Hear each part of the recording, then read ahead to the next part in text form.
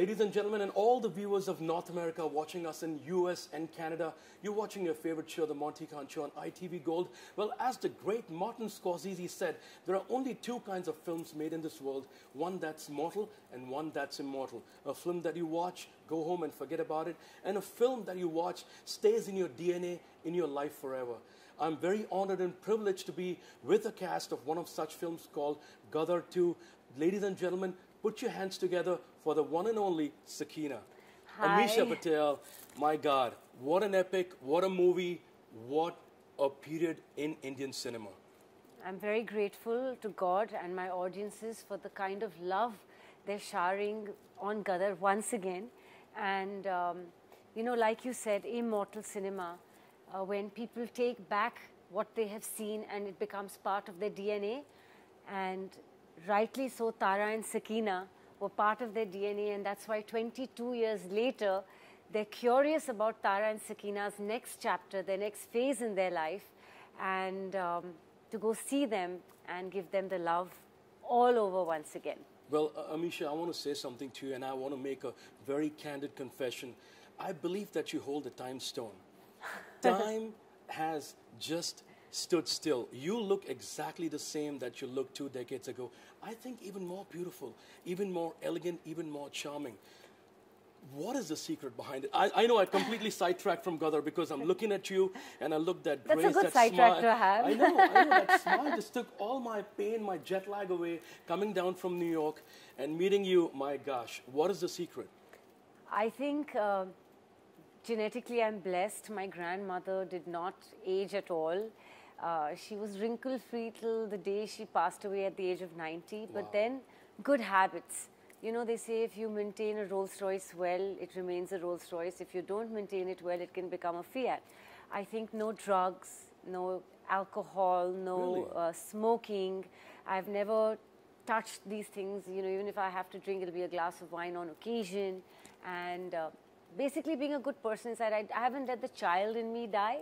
So maybe That's that very childishness just shows, that's all. Well, I remember the movie The Curious Case of Benjamin Button. You're going back in time. So, you know, you. I won't be surprised if there'll be another Gadar 3. Even if it happens 10 years later, you're still going to look the same. Inshallah. Inshallah. But coming back to this epic, this magnum opus, I've got my facts straight. $43 million US dollars, 363 crores, 6 days. Oh my God. What are you guys doing? You guys are creating history. How do you feel to be a part of this history? I feel immensely grateful and immensely, immensely appreciative to my audiences. Very, very blessed by God that the amount of love and respect and complete madness they have showered upon this film. Why? Why, Ameesha, if I had to ask I think we maintained the essence of Gadar, and after a long time, people have come back to the cinemas to see a family film. A film that they can sit universally with any age group and watch without any sort of embarrassment. Great music, emotion intact, power-packed performances, a great action that Sunny does that, you know, gets people charged, good dialogues, patriotism. I think everything is there, and there is not one moment where anyone needs to be embarrassed of something. You know, and that is, after a long time, Hindi cinema has seen a family film with good family values intact in it and good bonding. And, you know, taken away from the abusive languages, you know, that is available freely on OTT, you know, sexual intimacy or things like that, which does scare a parent to watch, and, you know, they feel that maybe even the youth is getting spoilt or, you know, sidetracked from Correct. the actual family traditional values. But in this case, Gadar gave them nothing to be embarrassed about. So, and great and maybe, music. Maybe that coming after the 20 years, maybe that patience and that I they think kept the on. most important thing was that people's, like you said, immortals, Tara It and is Sakina immortal. in their hearts, brought them back to see what is the next chapter in their lives. And they were very curious because they've loved Tara and Sakina from film 1. And they've taken this love so seriously and showered it upon us in part 2 that we can only say God is kind and our audiences are fabulous. Audiences are fabulous, and coming back to the audiences, we're talking about people who live in the US. Now, there is a generation in the US, they get their culture from Bollywood. And I know you won't be surprised because you've been coming to the US. There are kids who grow up watching Sakina, or, you know, watching these famous characters from Bollywood. And with great power comes great responsibility. You know, there are generations, I mean, there are people who have grown up and in awe of you, in awe of Sakina, the character. I've been to so many weddings, so many functions, and everybody wants to look like you. You know, everybody wants to portray that flamboyance that you have. So how do you carry that forward? I don't know, I think Sakina is a character so close to my heart, and she's very like me. She's very clean, she's dignified, she has a silent strength in the face of adversity, which she deals with a lot of dignity. You know, she doesn't need to yell and scream to get her point across. Yes. She says it even in a way, an authoritative, but very, yet in a very classy, polite way, but with just authority. Like so, in many ways, I'm very similar to her. She doesn't need to scream from rooftops. And I think it's her quiet elegance, her softness, powered by Sunny's manliness. The yin and yang. Yeah, the yin and yang. You know, their great energy and magic together, and I think that's what makes them so lovable. I think her delicate princess-like, you know, her whole attribute compared to Sunny's manliness, he becomes a larger-than-life hero. And he always says this, that I was a aam aadmi, a truck driver, and mujhe Rajkumari की ख्वाब थी और मुझे राजकुमारी मिल गई, you know. So I think it's that beautiful bond that they have. Plus, in a film like this, we talk about bonding of family. We talk about equality of religion. Sakina is still Muslim. She still reads the Quran. She still does her namaz. She practices Islam, living in a Sikh family and in Punjab. That is so and beautiful. Tara Singh has never imposed it upon her to change, to convert. They live in harmony, and I think that's a great signal and a great lesson that Gadar has taught the world before as well as now, that love is the biggest language and the biggest religion, and humanity is the biggest religion. So I think people have liked that, you know, that we don't preach hatred. Wow. So you have actually given me the USP of this film. Yeah. How was your reaction when Anil Sharma called you and said, we are making Gadar 2? What? Scared actually whether we should fidget with a legacy. Yes, I read that Sunny Deol had to be convinced. And excited as well at the same time that, you know, we'll be able to relive our characters. Scared that will people love it again, all over again. Have they forgotten us? I knew they'd not forgotten us because Gadar Can you ever forget Jack and Rose from the famous Titanic? You can't. You cannot replace so that's Leonardo. What they called it the Indian Titanic, you know. So we knew we lived in the hearts of people, and that's why I think we were scared to mess with the legacy, because no one's done that in the past. No Sholay, no Mughal-e-Azam, no Pakiza, no Mother India has ever had, no iconic cult has had a part 2 like this. Correct. You get the regular sequels, one after the other, but those are Friday to Friday releases. Yeah. Not immortal films that you talk about. And when you know, you're scared to deal with something that's immortal. You're scared to mess with that legacy. But we did it with the purity of our hearts, with all our heart and soul in it, and hard work and sincerity. We didn't do it ki chalo sequel hai Friday, Saturday, Sunday to lagni hi hai. Correct. We did it with the intention that people must actually come out loving what we're showing them.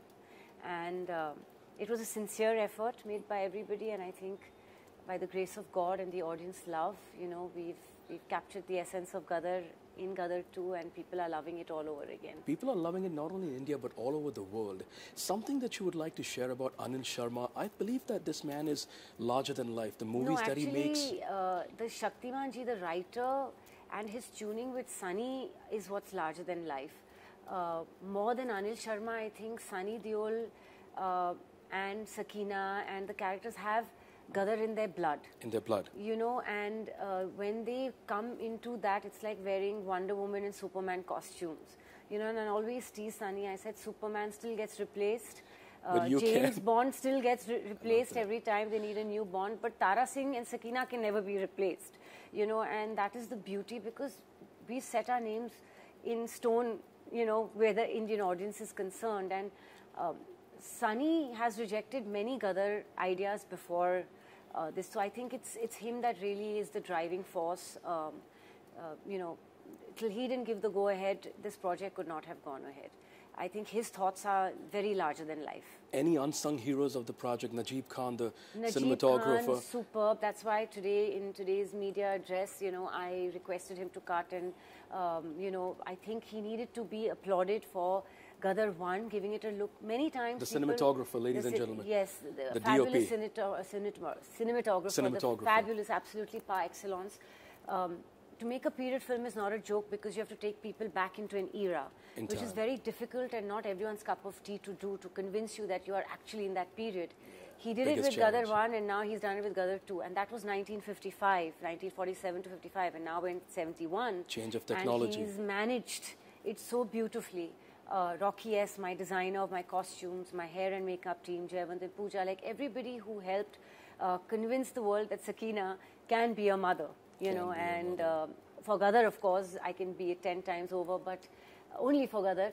But it took a lot of conviction to go ahead and make this film, and the choreographer, did her job well. The action directors, Mithun has done a spectacular job recreating iconic songs like Urja Kale Kawa and Main Nikla is no easy feat. Absolutely. It's actually a very difficult task. Absolutely. Because you have a colossal history and you're actually trying to rewrite it.